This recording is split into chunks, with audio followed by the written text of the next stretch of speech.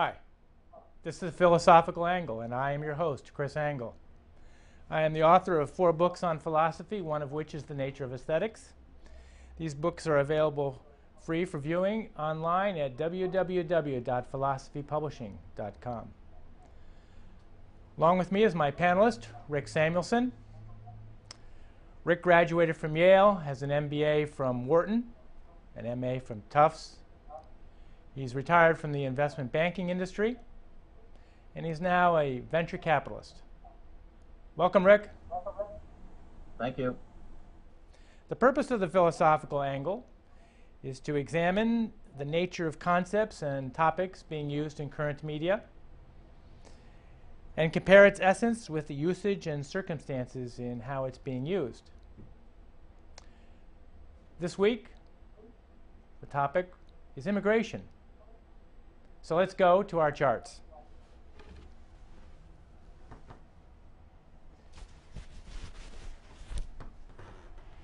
First, the United States government makes immigration policy. Everybody knows that, fairly clear. And from immigration policy, they have temporary immigration, permanent, and illegal. I think temporary is fairly well understood. When we say temporary, it's foreigners go to the consulates and embassies and get visas, whether it's for educational purposes, for tourism, for business. And within these categories, there are several types. For example, in business, you have an investor visa, and you have what I call a brain visa. It's for companies that require individuals who have certain knowledge.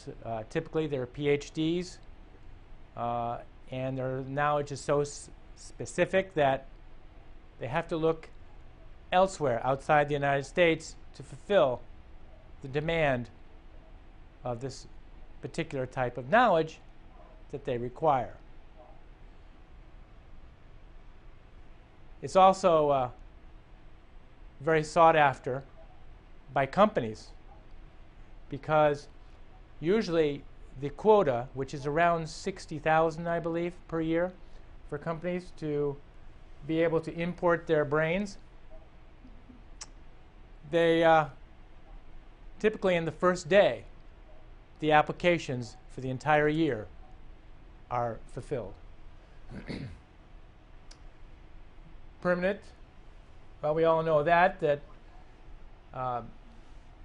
foreign nationals can apply for green cards on a lottery system every year, and that also has a certain quota, and a certain number can qualify for permanent immigration.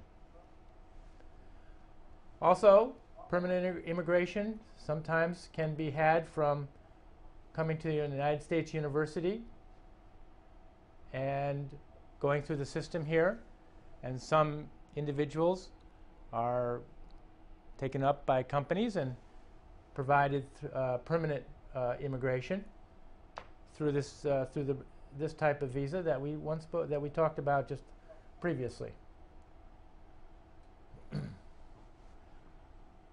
Also, permanent sometimes is available through long-term investors. Presently, I believe there are some immigration is coming before Congress now, and these types of visas are being revisited along with their quotas. But the real reason for today's subject is illegal immigration, and something that we'll get along here to in just a few minutes, of assimilation of the foreign nationals into the culture of the United States. But let's get back to illegal immigration. It's partially permitted. It's obvious that the US government permits and doesn't permit illegal immigration. if you look at the southern border to the United States, illegal immigrants coming across that border are sometimes apprehended and sent back. But the border is not well protected. And so many illegals cross into the United States, obtain jobs, and stay permanently. So it's a kind of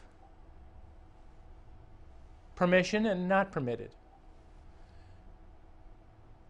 I personally believe, because of that somewhat inherent permission that is allowed by non-vigilance on the border, that if an individual comes across, gets a job, assimilates well into the United States, he should be given amnesty and permanent status for a green card, which are not really green, in the United States.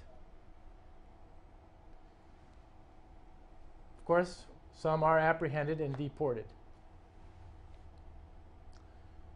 Okay, that's the basic outline. So let's get to a problem of when immigration allows individuals for permanent presence in the United States. Should assimilation be part of the criteria used to evaluate whether an immigrant should be permitted to permanently reside in the United States? So if we go to this chart, we can see that the United States has its own culture, its own language, English obviously. And there are two types of culture. Any anthropologist will tell you that there's physical culture and a behavioral culture to a society. A physical culture is that which a society produces physically, like a building, hence an architecture. We all know that New England is filled with these salt boxes, and they're particular to the United States, and it's part of a physical culture that has evolved in New England and particularly to the United States. Americans have a certain behavioral aspects which we can see and say, oh, he's American.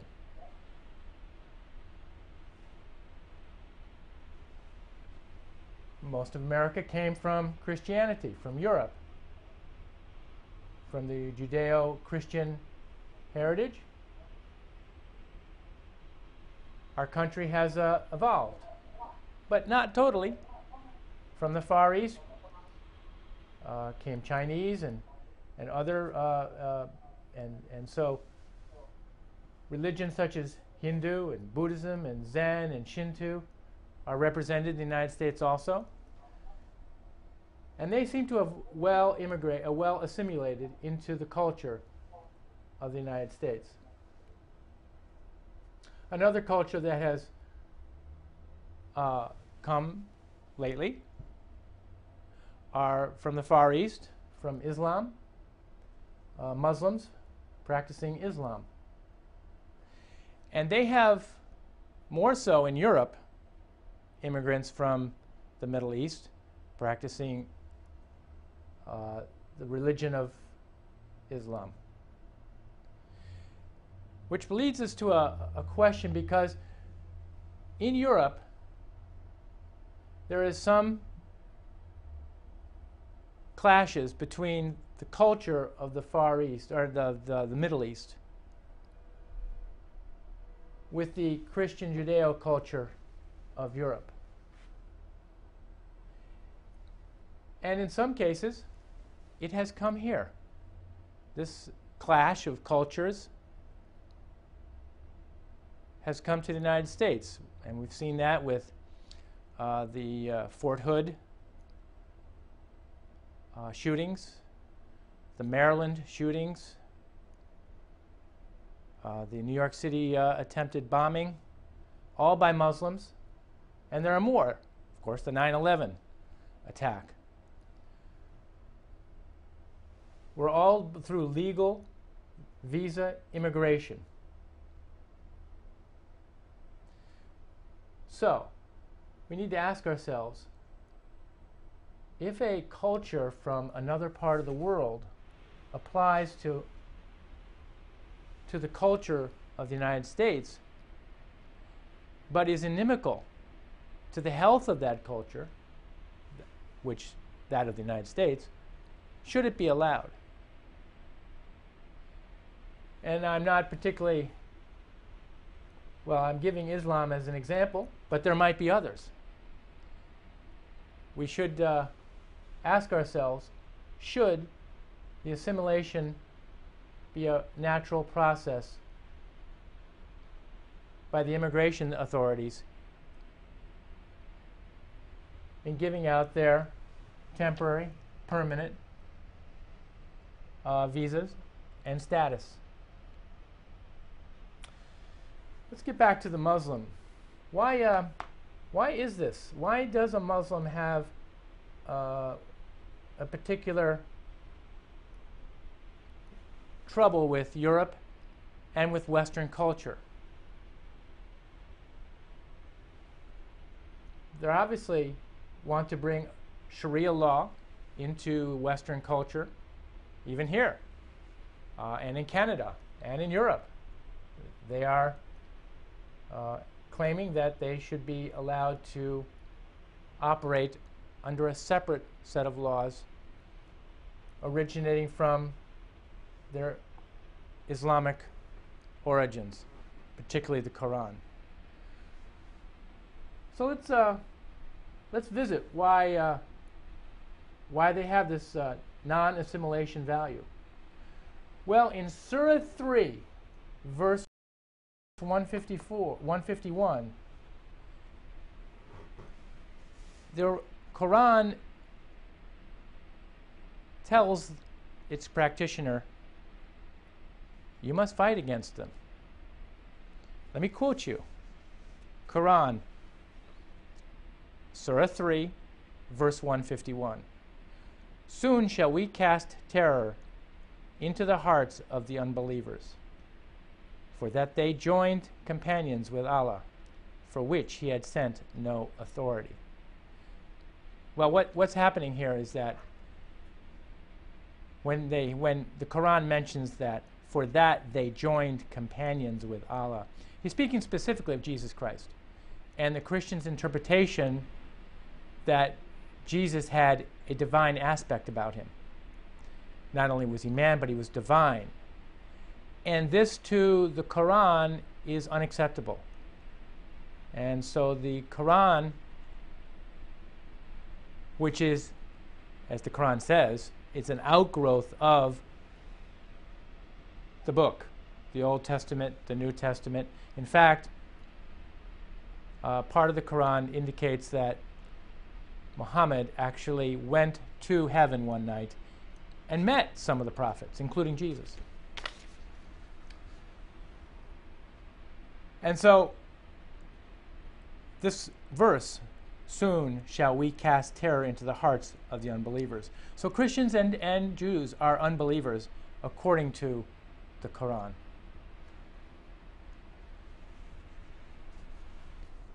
The next verse, Surah 2, 216, is also, in case you might think there should be no doubt about it. We'll go to another passage in the Quran. Fighting is prescribed for you, and ye dislike it. But it is possible that ye dislike a thing which is good for you, and that ye love a thing which is bad for you. But Allah knoweth, and ye knoweth not. So fighting is prescribed for you, so you must fight against the unbeliever. You have no choice as a practitioner of Islam. Next we go to the theological basis, 476. in Surah 4, verse 76, those who believe fight in the cause of Allah. It's pretty clear.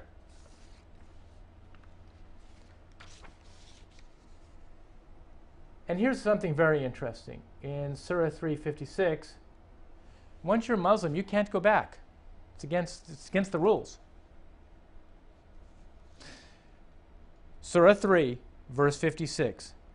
As to those who reject faith, I will punish them with terrible agony in this world and in the hereafter, nor will they have anyone to help.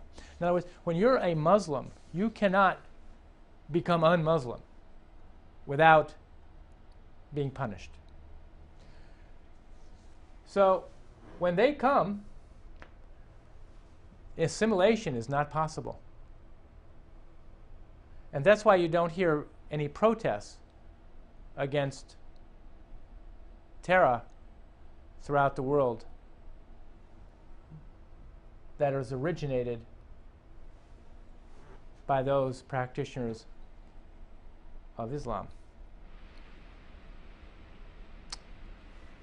So with this question of assimilation, let's go to our panelist and see what he might think about this criteria used